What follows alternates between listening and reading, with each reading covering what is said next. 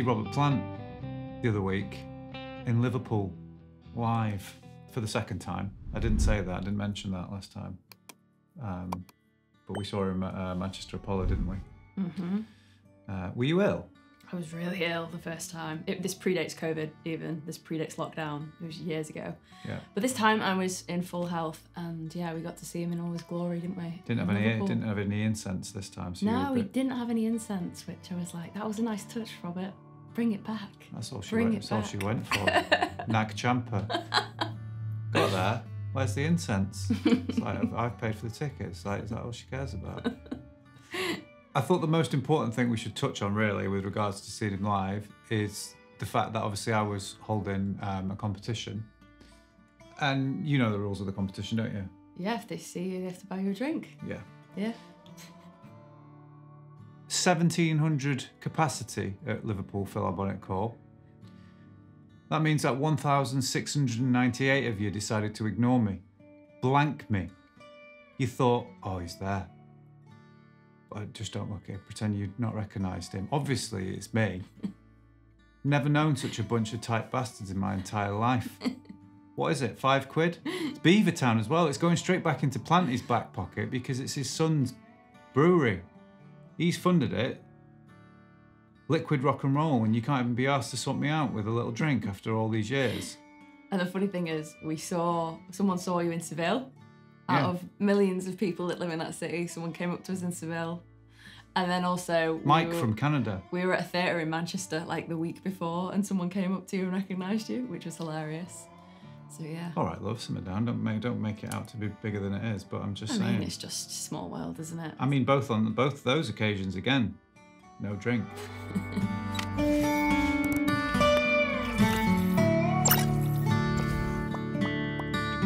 He's phenomenal. There's moments where he lets his voice go and it's like those cascading waves of like delay and reverb. You know when Planty belts a note from like his soul and it goes like, ooh, I can't do it. Way down inside. It's a good impression, that one. He does it and it gave me chills. But one thing I want to say though is that I don't get this with many people, but it kind of doesn't make sense to me that I'm seeing that. It's almost seeing him there. It's almost like I can't believe I'm seeing Robert Plant live because Zeppelin and like even Planty's original stuff, nearly all of that predates me being born. So it's like it doesn't make sense. It's like, obviously I know it's him, but I'm like, is it really him? Is that the king of rock and roll right there?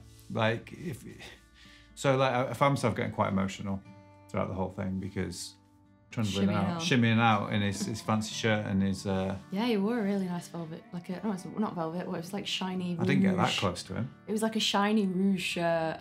Robert Plant, skinny jeans in his shiny rouge. Yeah, he just looks boss. He's still got it, and ever the comedian as well. Yeah.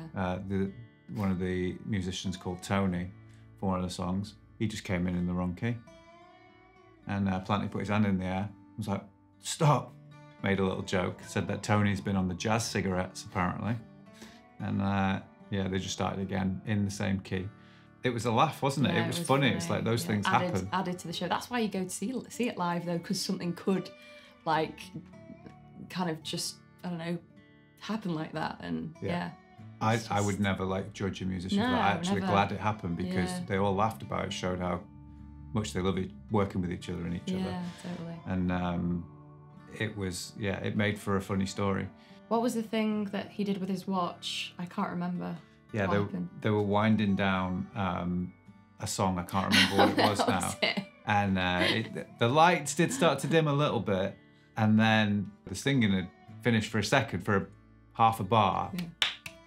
And then the Karen singing, and Robert Plant was just going, still singing, tapping his watch. Like those things, they're so funny to me. Like he's got such a good sense of humour in the way that he carries himself on stage. Obviously, you're all going to want to know whether he played any Zeppelin stuff because, well, let's just say there was a lot of people wearing their Led Zeppelin uniform in the audience. We can now both say that we have seen the Rain song live, which was pretty special. That got me that. I've never been so quiet in my entire life. I sat there like this, just listening, didn't move. It was beautiful. What's it called? Is it an accordion? Yeah, because obviously it was like a folk version, yeah. wasn't it, of the Rain song. She had an accordion. So obviously, Italian heritage must have done it for you. It's quite famous. Accordion? Yeah, it's a stereotypical Italian instrument, isn't it? I don't know. Non lo so. That's amore. Yeah, non lo so, non ho capito. He also did a cool little sort of folk medley of 4 sticks. And right towards the end, he kind of did a little bit of a sing-along. And believe me, the whole room did sing along with like a Black Dog kind of medley with the sort of opening verse lyrics. Can I just add, my favourite song of the whole night was a song called Angel Dance, which I didn't know of at all. Didn't they say it was like a South American, it had South American heritage, that song, and it was to do with like All Souls Day, and it's a song that they sing. I could be completely wrong about that, but it was an amazing song. I loved it, and I was trying to find it on Spotify. I couldn't find it, but it's on YouTube. If you just type Robert Plant Angel Dance, it's a really cool song. Yeah, she said All Souls Day, not Our Souls Day. Not Our Souls Day. Did I say Our Souls? No, she did. Just in case. But in Manchester, it's our kid, isn't it? It's Our Souls. Don't go Googling Robert Plant Arsehole Days, because believe me, you'll find some very different content. But yeah, no, that was beautiful. I didn't know what to expect, because I didn't know how much I was going to know, and I'm not just like, when we went to see him on the Carryfire tour, I adore that album.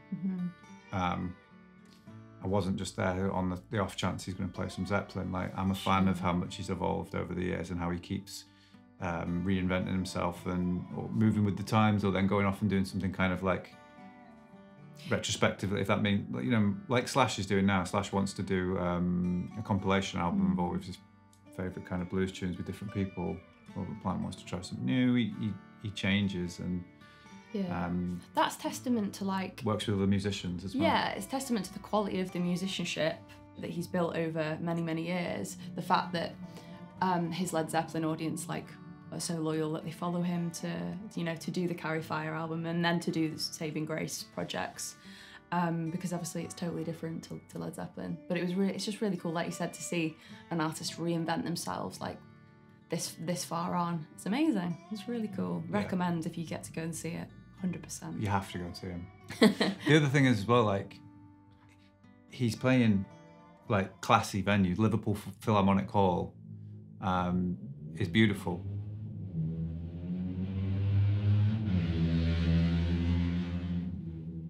I'm gonna kill that man one day. I was walking on the road and he drove past me, and it literally, I had to like shield my ears because it was that loud. Like it would have like hurt my eardrums. It was awful. But what were you saying? Yeah, Liverpool Philharmonic Hall is a beautiful venue, and it seems like he's kind of like 1,700 capacity is still massive.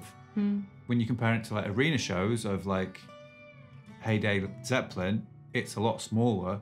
But if you're touring 1,700 capacity venues, that's massive. But he's playing like sophisticated places and enjoying himself, isn't he? Yeah. Probably sneaks in a quick Wolves football game. I sent him a DM afterwards thanking him for his service in the music industry and told him that there was a pie and a pint on me at any Wolves game of his choosing. He hasn't replied yet. It's pathetic, really. But yeah. How long have you got before you need to go? You need to go. You need to wrap it up. My appointment's at 3:20. I need to go. Cool. She's got to go. I've got to go. Right.